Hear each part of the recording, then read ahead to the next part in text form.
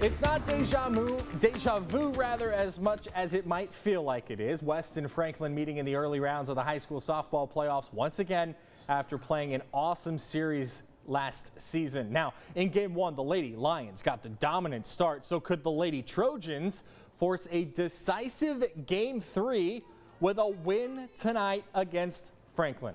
So we're heading to Axtell for these highlights. Top one, 2-0 West at that point. Heidi Harrington rips one deep to right. Carolyn Smitherman makes the grab over her shoulder on the warning track.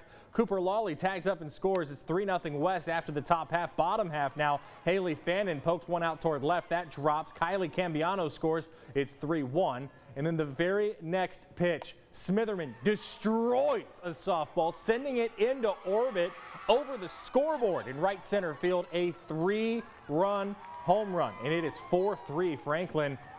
Just like that, 15-3 is the final. Franklin is marching on to the regional quarterfinal.